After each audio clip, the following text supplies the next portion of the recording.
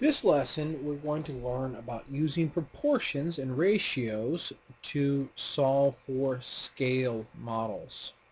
Scale is a ratio that compares scale height to actual height. If you're going to build a house and you need to have some plans, well, you're obviously not going to draw life-size plans because then your piece of paper would be as big as your house. So you have to have a piece of paper that's big enough, and you have to say it's a scale so that you can have some idea that this size is similar to that size. So here is a living room, for instance, if you look here. And obviously that would be a very small living room on this piece of paper if that was actual size. So we're going to say that this is the scale.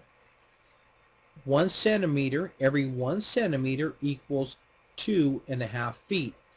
And this is right here, each of these are 1 centimeter square. So this is 1 centimeter, that's 1 centimeter, that's 1 square centimeter, that's 1 centimeter. And it's the shape of a square. So that is a square centimeter right there, this one. So one of these centimeters, this part right here is equal to 2.5 feet. This piece is equal to 2.5 feet. This length, this little line right here is equal to 2.5 feet. This little line is 2.5 feet. This little line is 2.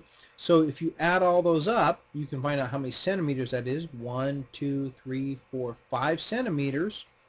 And then times the 2.5 feet, you can find that out how long that is. And so we're going to use this information that the scale of 1 centimeter to 2.5 feet, by the way, notice that is a unit rate. It is set as 1.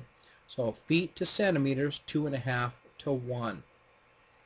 So this is comparing scale height or scale size, not just height, but it can also be length and width, scale size to actual size.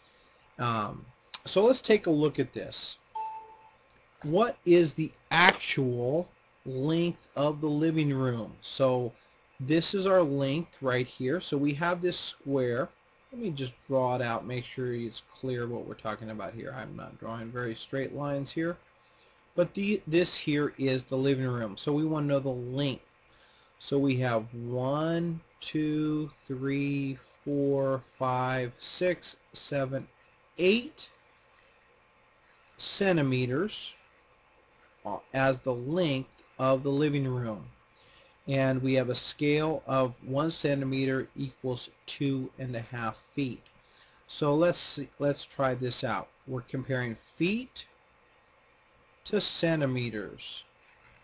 And our scale, our unit rate is 2.5 to 1. And we're saying 8 centimeters.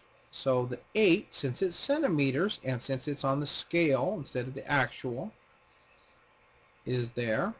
And so then we have to solve this. We can use a number of ways to do this. We can say, oh, well, I know how to turn 1 into 8, and I can multiply both of these by 8. 1 times 8 is 8. So 2.5 times 8, well, let's find out. 2.5 times 8. 5 times 8 is 40. 2 times 8 is 16, plus 4 is 20. We have one decimal place here, so the answer here is 20. So it is this actual length is 20 feet. So 8 centimeters equals 20 feet. Now they're saying, what are the dimensions of the living room? Dimensions. I wonder how many of you are going to have a trouble with the word dimensions. Dimensions means the length and the width. And it says the dimensions of the dining room. So here's one side of the dining room. Here's the other side of the dining room. Here's the other side of the dining room. And here's the other side of the dining room. So let's find out what the length is. 1, 2, 3, 4, 5, 6. So it is 6 centimeters. 1, 2, 3, 4. 4 centimeters. So we have two different parts of it here. So let's do the length and do the width.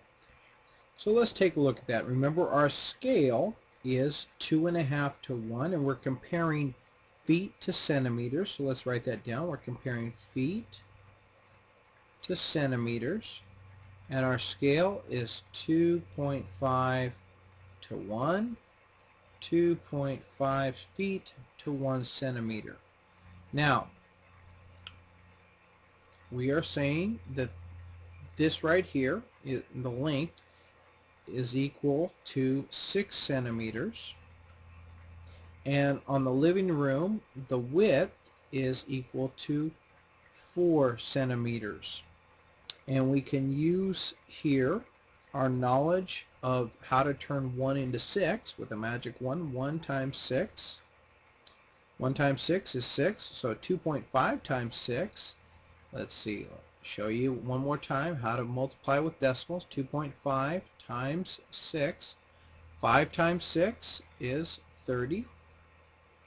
2 times 6 is 12, plus 3 is 15. Don't forget that decimal there. So it's 15. So this length right here is 15 feet. And then how do I turn 1 into 4? I multiply times 4 over 4. 1 times 4 is 4. 2.5 times 4. 2.5 times 4. 4 times 5 is 20. 4 times 2 is 8, plus 2 is 10. Don't forget our decimal. So our answer here is 10. So this side right here, the 4 centimeters, is 10 feet.